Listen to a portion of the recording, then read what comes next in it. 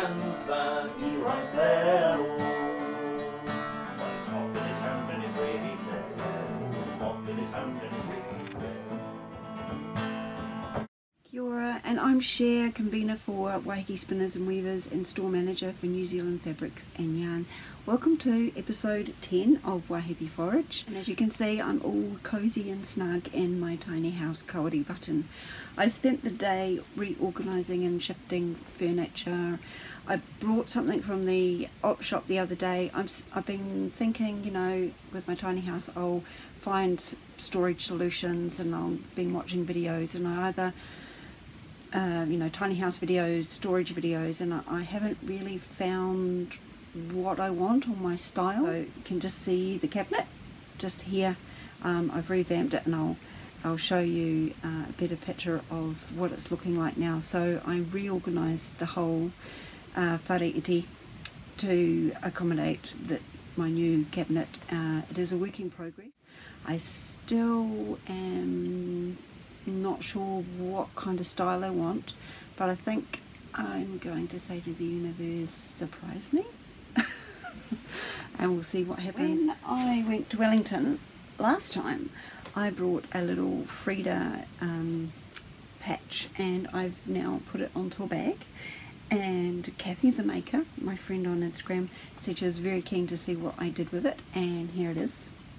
So this is on my Chiagu knitting kit that I bought for my birthday last year because I needed a sticky back. So I peeled off the sticky back, stuck it down, and the embroidery stitch that I used was a crested chain. It was super fun to make. I used a DMC cotton that changed colour, one of the colorist range. I can't remember what number, but it looks super cool. So yeah, and then for around the butterfly I thought it was too heavy, so I just did a simple blanket stitch around there.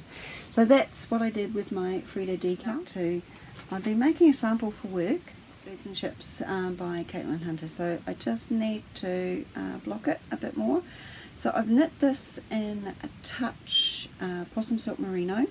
It is a light DK, so this is knit on US 6 needles, which is also known as a 4mm. This colourway is C15 and it's called Galah. Really love the pattern. As soon as this new colour came in, I said to Tracy, I know exactly what we need to do with this. I've still got a substantial amount left of the ball. It's quite a lot left. It is, I'll weigh it and find out how much I've got left. So I've only got, you know, a few stitches left, and I would have cast off. So I've just I've knit this. The pattern says to knit it on a 3.5, but I've gone up to a 4mm needle, and I'm casting off with a 4.5, just so it's a nice loose cast off. And this is a new project bag. It's quite a cool little bag. So I've sewn these little clasps that are actually key rings, I believe, like key ring hooks. I've sewn them onto the bag with some beautiful stitches here, and I did a top stitch and picking up 3 of the colours from the bag, just a running stitch along the top, and it's just given it a square bottom. And so to close it, I just roll it up like this and put it around, clip that on. And it's quite handy because it will clip onto another bag. When Tracy went to Japan, she bought a whole lot of beautiful Japanese fabrics and made some bag kits. So this is a reversible bag kit. And so if you want to, with this little project bag, if your bag is full of other things, you can put your small project onto there, clip it onto your bag, and away you go, without having to squish everything. It's a great size for small projects, cows, gloves, socks. Yeah, a brilliant size. I might make some more of these, but really happy with that, which I had to make super quick because I needed a new project bag, because all my project bags were full of projects. I could have finished some, but I mean, where's the fun in that? So I made a new project bag. This is another little project. Now I'm going to make some curtains for the tiny whare, and Tracy had a good idea to do a small thing first to practice the stitches and get a feel for what I want to do. So I want to use a lot of the eco dye fabrics that I've made, and so I've made a simple Japanese knot bag. This is my favourite part here, I think. I sort of took the outline of the leaf that was already there and extended it down here and put it on there, so when I do that it becomes a nice little feature. So this is the other side. Fabric is linen, bits of silk. This one here is a poly cotton bed sheet, and all of the fabric I've popped into iron water to sadden the colour. These little specks along here, Pahurikawa flowers, and you can see some gum leaves, some rusty nails. This over here is marigolds on this beautiful silk fabric here, and yeah, so I had a great fun. This is great fun to do this, and I've got a real good feel for, you know, making curtains for the tiny house. So I want to use the fabrics that I've made and not introduce anything with a lot of toxins into the house, because it's a small environment that I'm living in, and so I want to keep it as natural as possible. With my curtain construction so far, it's just choosing some fabrics really. So this is the fabrics that I've chosen, that I dyed last year when I was teaching a dyeing workshop. Some of these, this is some wool blanket I got from Annette Montgomery, and I bundled up some of the bundles in this lace, so you can see all the beautiful colours, so I'll incorporate that.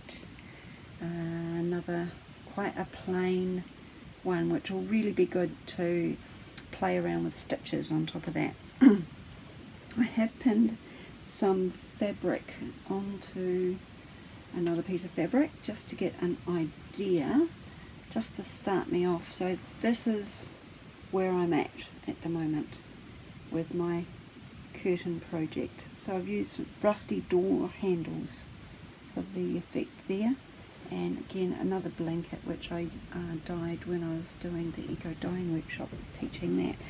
And some of the thread that I've chosen is some hand spun silk. I was doing some solar dyeing on the windowsill of some tulips and silk, and this is, it's a very subtle, soft, salmony pink. And then I hand spun it on a support spindle, so it's quite fine. That is the work in progress so far, with the inspiration completed of my little bag, which I am using to hold some outdoor. That's upside down. There we go. And that's that I'm preparing for the class that I'm teaching at August nights. So what else have I been up to? I made this jumper. This is called the Ida sweater. I did go off pattern quite a lot. I wanted the sleeves longer, and it was an interesting pattern to do because she assumed you knew a lot already of what you were doing around sweater. It was a fun knit, but I did strag off pattern quite a lot just to give you an idea of how far. This is all my notes of, you know, what I was doing to change things.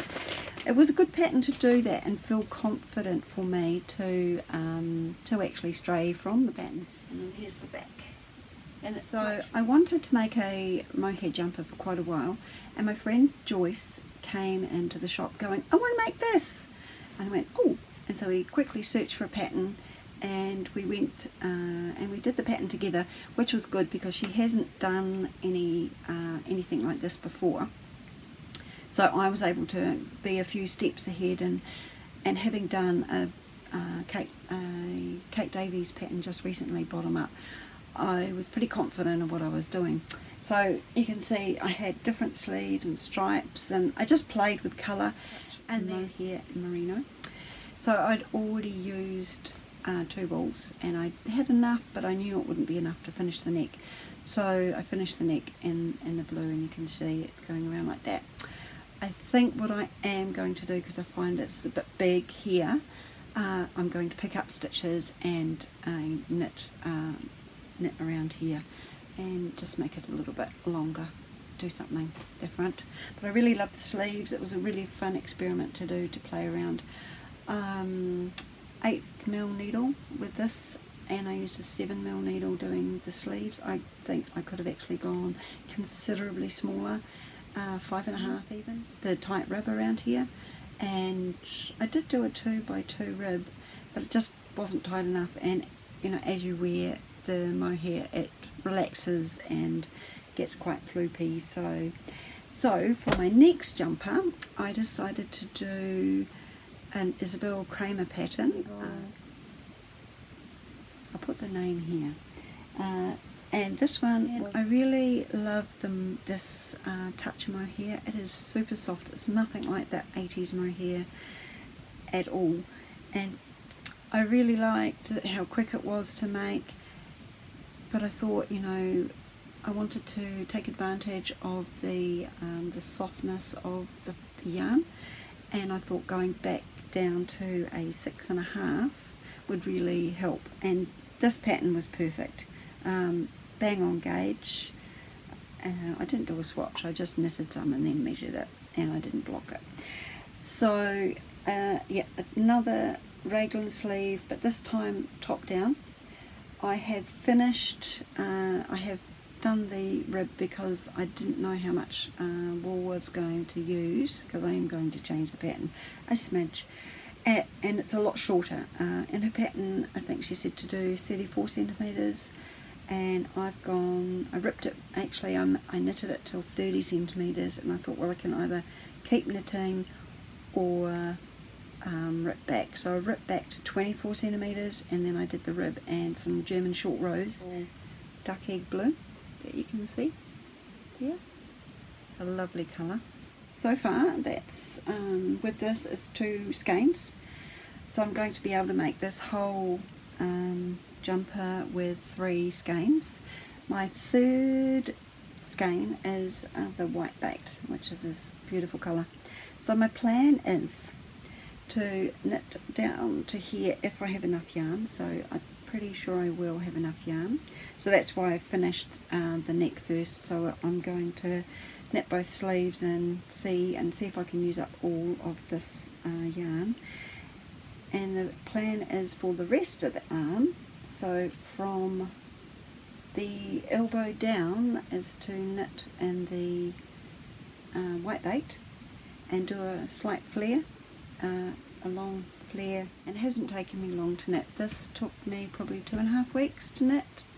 I've been going a bit slower on this because I've been focusing on the Birds and Ships by Caitlin Hunter, and this is so scrummy and can't wait to wear it. So this is the beautiful yarn that I have been spinning to make a Kate Davies jumper. 316 grams so far, and I do have, nothing is very far away when you live in a tiny whare. So this is what I've got on the bobbins at the moment. I have been waiting for my fibre to dry. It's nearly dry. So this is the beautiful fibre herd Corridale. We've just had rain and rain and rain and rain and more rain and rain, and it's very rainy. Another project, but it's been on hold because I haven't been 100%. First of all, I wasn't 100% sure of the colours that I was using, and then the other thing, I wasn't sure about the neck.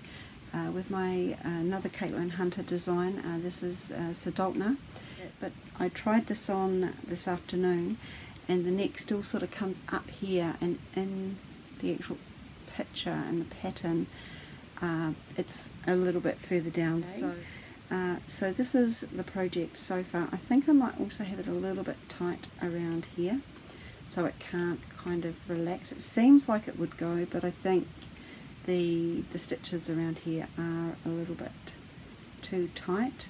So what I might do actually is, instead of doing the colour work here, just do the whole thing in one colour.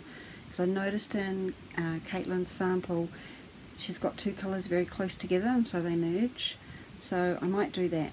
So I've got this far, not happy with the colours really that I've chosen. They're not really singing to my heart. So yeah, I think I'm going to rip it out. You can see that this is a dark purple.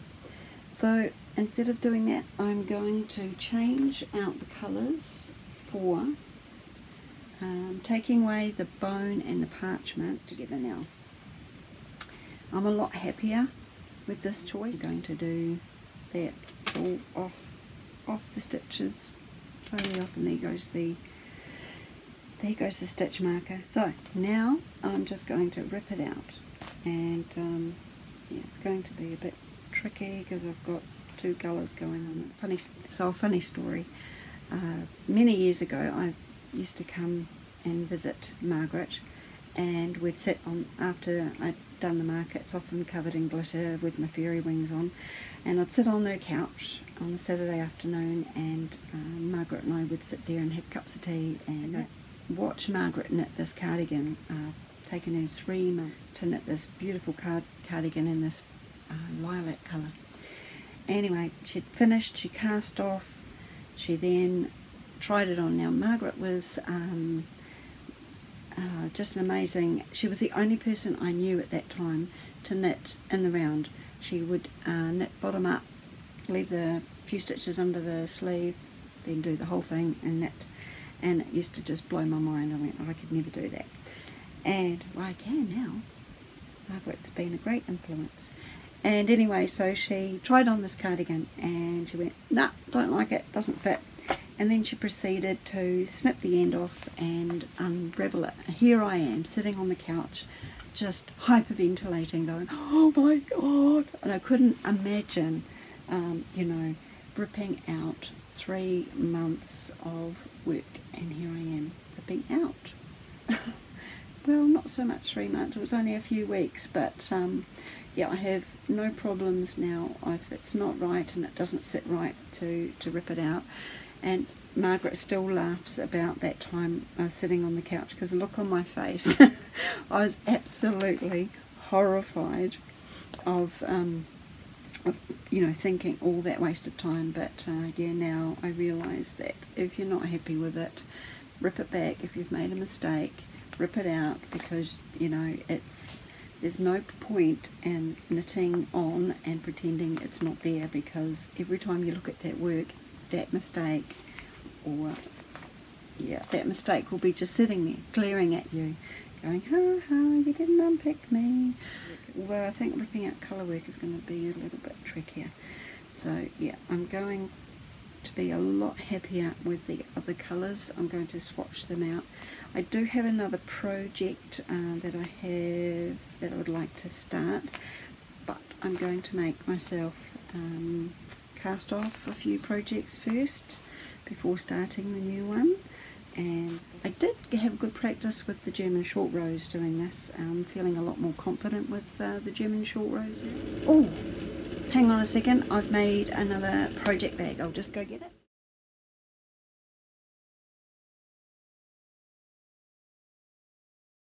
Bag, getting ready for my next project, which is this one here. And it's Jonka's fault. So we have someone new working in the shop with us, with Tracy and myself, and that is Jonka, and she is one of my new enablers, apart from my other friend Suzanne, who's another great enabler. So anyway, Jonka is making this at the moment. It looks absolutely amazing, felt completely inspired.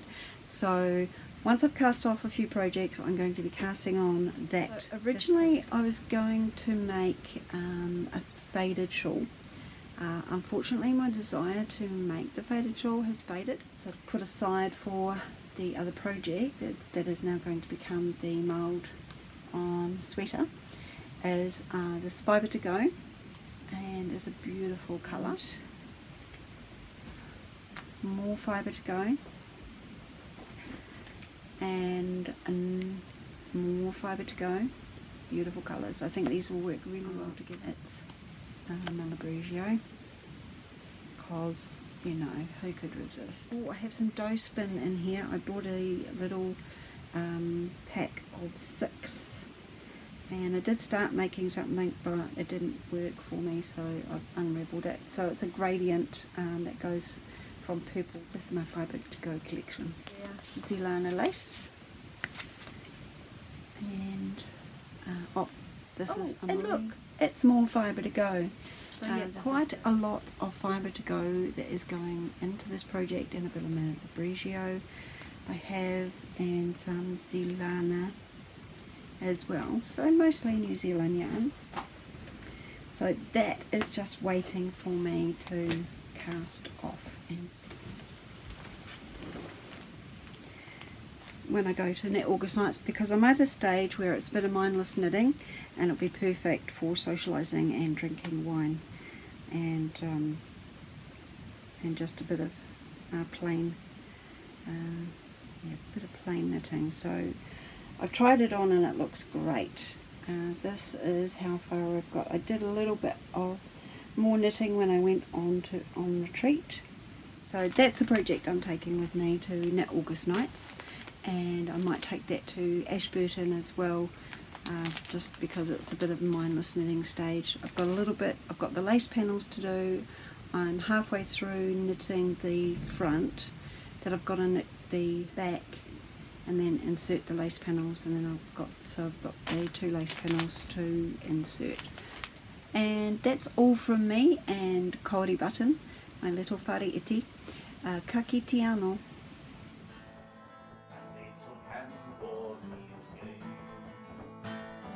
And all is fun when they lay fair.